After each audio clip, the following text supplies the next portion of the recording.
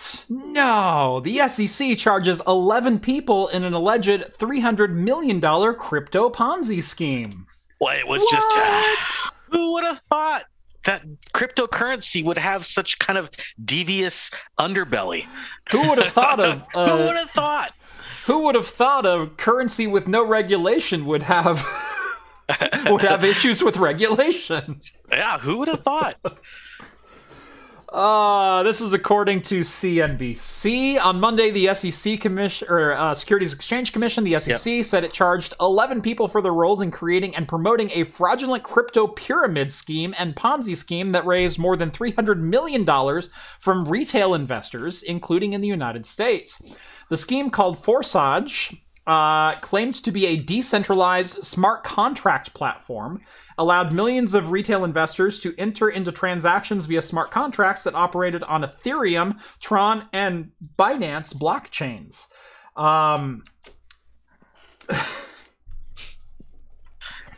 What? What? Yeah. Yeah. I don't want to be the I told you so guy. I don't. But at the same time, I hate crypto bro with a passion. Mm-hmm. Crypto bro is just the new gold. Bro. You know, the world's gonna go under. You got to invest in gold.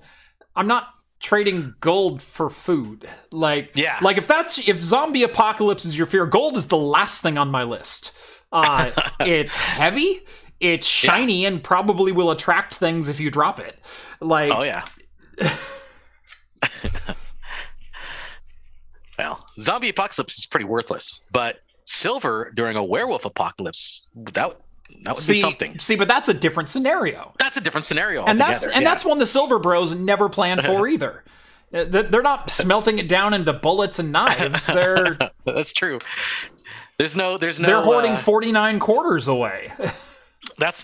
They gotta create a new internet monster where its weakness is cryptocurrency.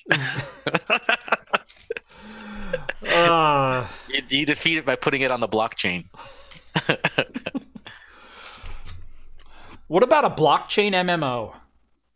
I think they're actually working on something like that. I think that they are, yeah. Where like the items are like the items are on the blockchain or something like that. So you have like a unique item. Oh wait, no, that was just Diablo Immortal. Sorry. Oh yeah. Oh snap. Yeah. Zachary says, Craft Computing, raid on the blockchain. Your parody is stored in the blockchain. Then you can go with NFTs are not a backup. No. Bad.